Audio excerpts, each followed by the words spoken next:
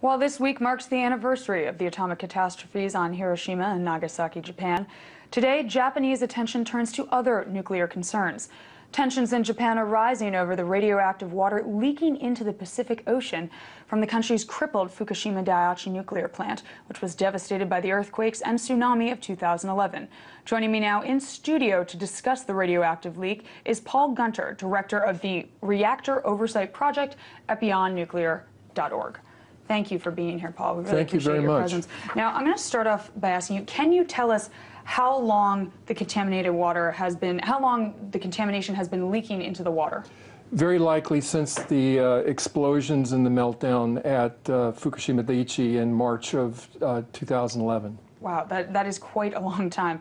Now, how much and what sort of radiation is leaking into the Pacific? I know there's all different types, so if you can explain that in a little detail. Well, clearly what we've seen now is the movement of radioactive hydrogen, tritium, which is a mobile radioactive isotope, but clearly radioactive cesium, 134, 137, strontium-90. We're seeing a full range of radioactive contaminants now moving, which indicate that the damaged cores of these reactors, the meltdowns themselves, are now contributing to the contamination of the Pacific Ocean and groundwater that's moving at about a rate of 300 to 400 metric tons per day. So, but these numbers are really only approximations and will vary, but clearly a lot of radioactivity is moving through groundwater into the ocean. Now, why is the plant continuing to leak? You'd think they would have, or maybe they already have, taken steps to contaminate some of this leakage.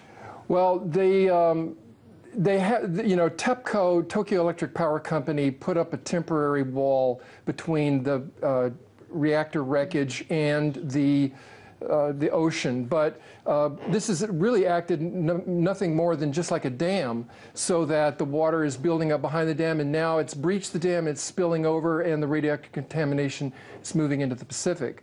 But you know, right now we're seeing the Japanese government is in chaos.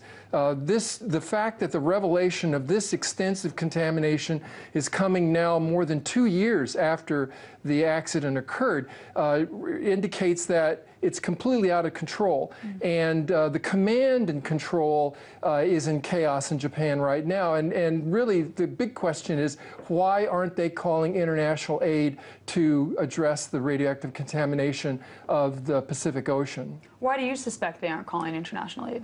The problems are, I think, clearly that there's no transparency, and the government and the industry, as documented by the Japanese Diet, their Congress, is that there's been a collusion all along. And so what we're seeing is a veil being drawn over the accident to promote an agenda for the restart of these reactors in Japan, and to try to contain the bad news rather than the radiation. That's very concerning, because the radiation is much worse than just the news itself.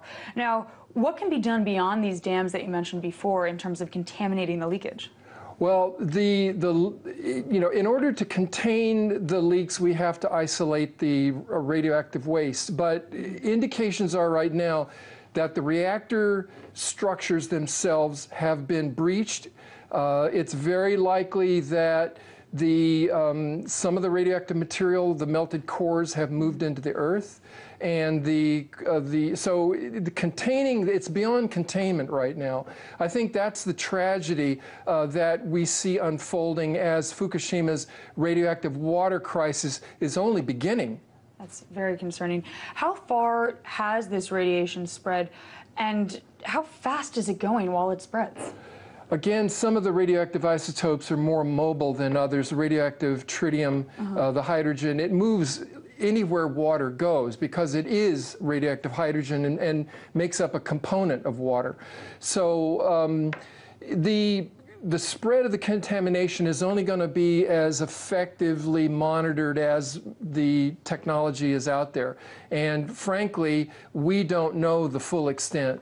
Nobody really knows the full extent of the contamination at this point as it moves through not only groundwater but also through the atmosphere and into ocean currents.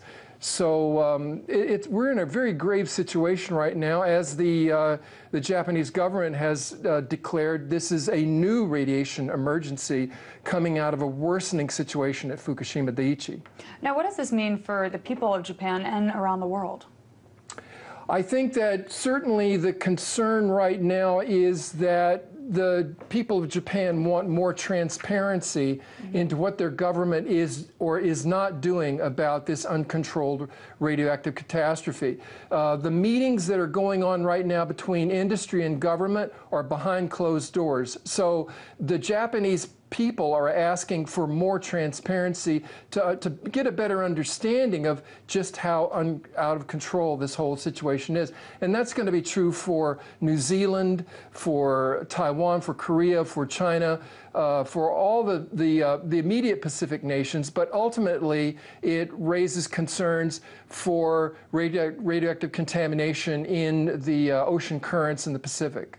Well, very concerning. We appreciate your insight into this. Thank you for joining me here today. Thank you. That was Gunter, Director of the Reactor Oversight Project for BeyondNuclear.org.